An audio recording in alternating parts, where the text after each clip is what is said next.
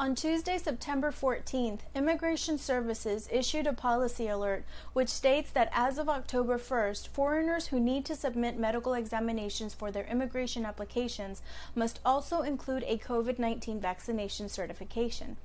This change comes after the CDC updated the criteria for immigration medical examinations and applies to both medical examinations in the U.S. and overseas.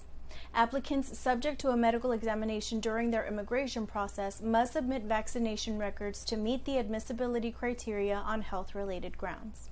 Read more at motionlaw.com and schedule your free consultation today at 202-918-1899.